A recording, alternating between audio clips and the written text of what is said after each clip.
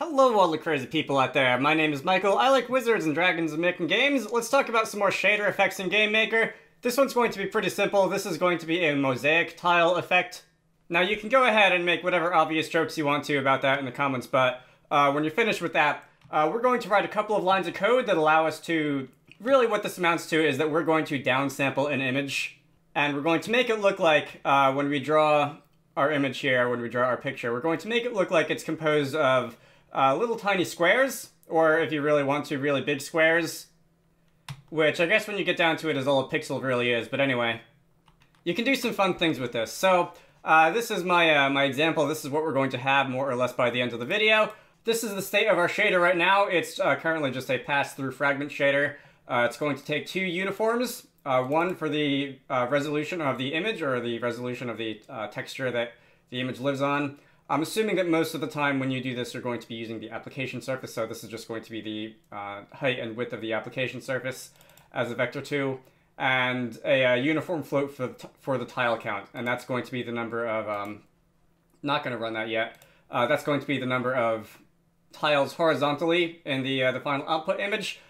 In the draw event for this demo project, it's pretty straightforward. We're just going to pass in the resolution of these images, which, by the way, they do all live on their own separate texture page. These three pictures of Longwood Garden that I've been using for these shader videos recently. And the tile count uniform is just going to be a number that goes up or down when you hit the up or down keys on the keyboard. So I'm going to spend the remainder of this video in the fragment shader. The high-level description of what we're going to do is very simple. We're really just going to apply a very basic downscaling filter to this image. You can think of if we were to really zoom in on one of these images, and like if a tile is going to be like 4 pixels wide, 4 pixels tall, we can draw a rectangle around those pixels, and we can just say that the entire tile is going to be the color of the pixel in the upper left corner. That's going to be our tile effect. The first thing that I'm going to do is figure out the texel width and texel height of each of the tiles. So we've got our tile count, which, as I said, is going to be the number of horizontal tiles in the output image. If you want to,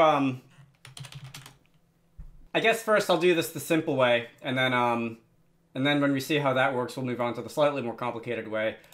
First, I'm going to define a float, which is going to be tile size, again, in texel units. This can simply be 1.0 divided by the tile count. So if you have, say, 100 tiles horizontally, then the tile size in texels is going to be 1/100th, and we are going to be essentially rounding the texture coordinates of everything on the texture to, well, we'll be rounding it down to the nearest 1/100th. There's a couple ways that you can calculate rounding to the nearest 1/100th, but for the sake of something that I'm going to be doing a little bit later on, perhaps not this video, I'm going to say a vec2 mosaic tile UV is going to be equal to the input texture coordinate from the vertex shader, and I'm going to subtract, we're going to do the modular division of the texture coordinate and the tile size. So modulo texture coordinate modulo tile size is going to divide whatever the texture UVs are by the tile size and return the remainder. So if the tile size is, let's say, 1/100th, if our texture coordinate is like 0.015, if you do that modulo division, you're going to get 0.005. Subtract that from the original texture coordinate of, say, 0.015, and you'll get 0.1, which is indeed going to round us down to the nearest 1/100th. And now, instead of sampling from the texture at our regular input texture coordinates, we can use the mosaic texture coordinates. And that is going to give us a rudimentary tile effect in our image. And you can see we've got 100 tiles horizontally, we've got 100 tiles vertically. It does indeed give us a very pixelated look. Should you want to censor anything in your game, this would be a more than adequate way to do it. Hey. Or you could do a blur, which I've just made like 4 videos on.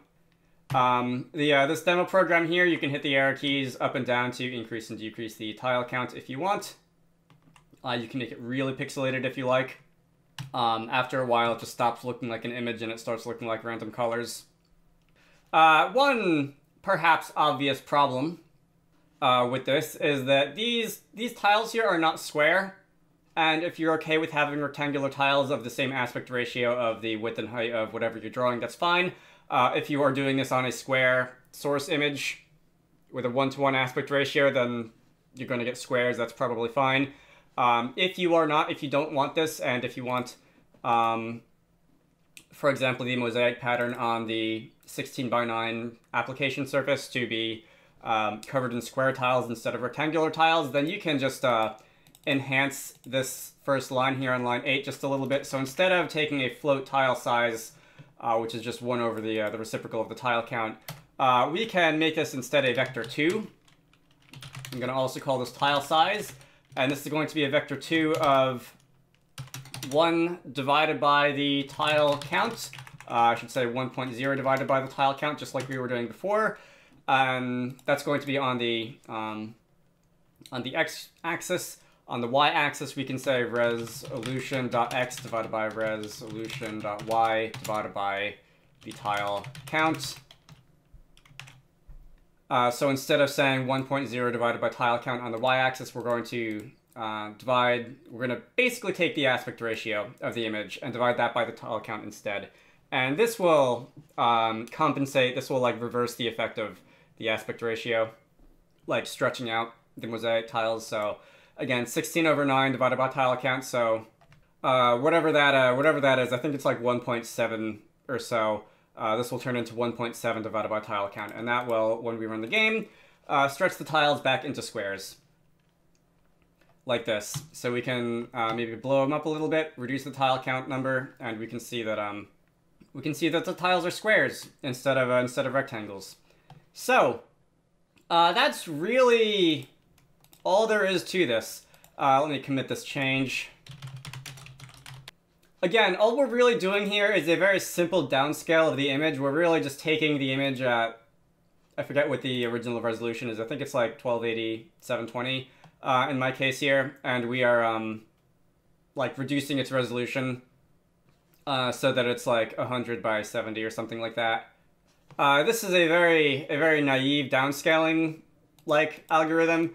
If you really wanted to, you could, instead of just sampling from each pixel at the like corner of each tile and using that color as the color of the whole tile, you could, if you really wanted to, like iterate over every fragment in the tile that you're drawing and take the average and do essentially a blur per tile. That will be quite a bit more expensive. This is a very simple calculation. And for most of the things that you would want to use a mosaic pattern for in a shader, this is honestly fine. You can see it performs very well. A blur shader would be more expensive, and it would also scale badly if you have large tiles. But anyway, I just wanted to toss that out there. So that's really it. I'm going to end this off here. My name is Michael. I like Wizards and Dragons and making games. I like to post videos on the weird things you can do in GameMaker, 3D stuff, shader nonsense like this, so if anything like this appeals to you, feel free to subscribe. I've made quite a few other videos on image filters that you can do in GameMaker at this point. I have a Patreon, so if you want to contribute to the channel, links to that can be found in all the usual places. You should all go check out the Steam page for Wizarducks, which is the game that I have been working on when I'm not doing YouTube stuff. I will have a link to that down in the video description as well. Otherwise, I hope you all found this useful, and I will see you all later. Special thanks to Zenjamin, VitroV, Squarecrow, Manta Ray, GameMaker, Edward Holt, and DJ Gibbles for supporting these videos. If you want to contribute to the channel, head on over to the Patreon page down in the video description to join the fun.